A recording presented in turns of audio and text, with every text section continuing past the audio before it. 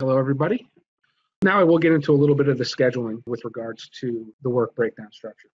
So there's a parameter out there that will hold the default working calendar for the system. What the default working calendar does for you is it sets up the standard day, the number of hours in the standard day, and the working days in the system. So as the work breakdown structure attempts to schedule your job, it's going to use this default calendar as a way to figure out how many hours are in a day and how many days are in a week that work can be scheduled.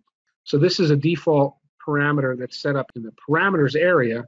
It also is copied down to each project and can change on a project. So if I've got a standard calendar that is 8 hours a day for 5 days a week, and that's what 99% of my projects use, I may have one project where we're going to work 4 days a week and 10 hours a day. So I could have a separate calendar set up for that project associated to it, and then the work breakdown structure on that particular project will then schedule over 4 days and 10 hours a day instead of the standard. So some flexibility with regards to calendars and how they interact with the work breakdown structure. With regards to task constraints in your work breakdown structure, I would say this is a very light scheduling tool in Dynamics here.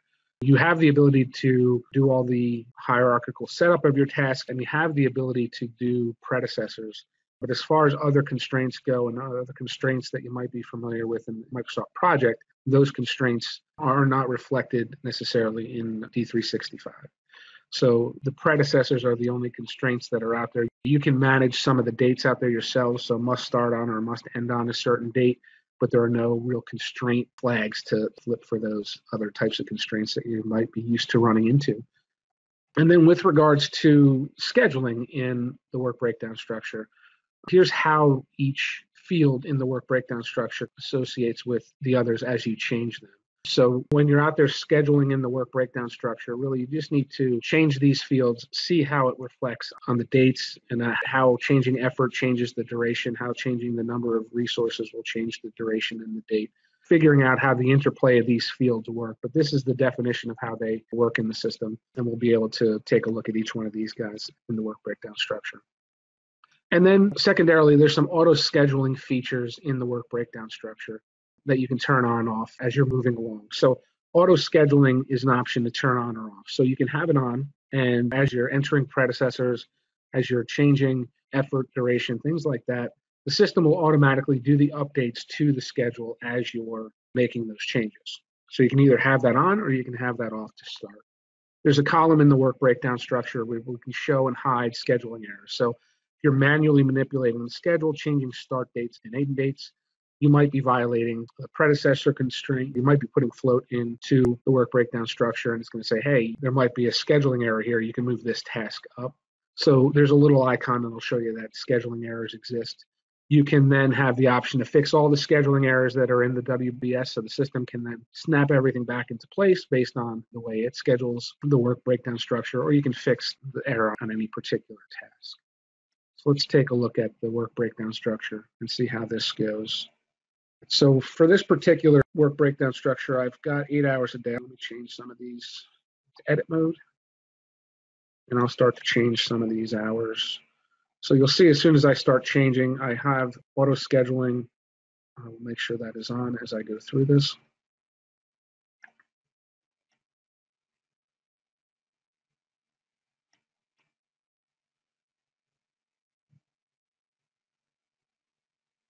Let's see.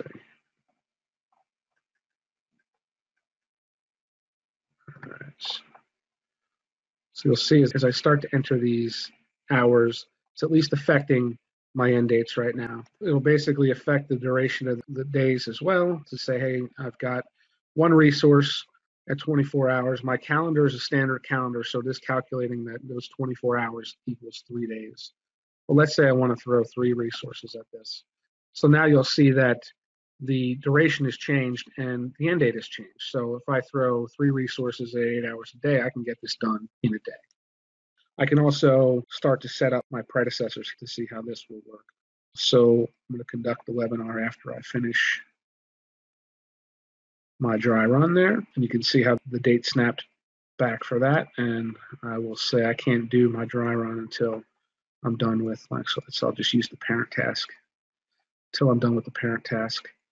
And I'll say that this one's dependent upon the task above it. So as you can see, based on everything that I put in here, the dates moved around. Now I can come out here and I can change, let's say, the start date on one of these. If I try to change the start date and I've got a predecessor set up, it'll do the validation and say, hey, you can't change that start date. If I try to change the end date, even let's say push this guy out as well.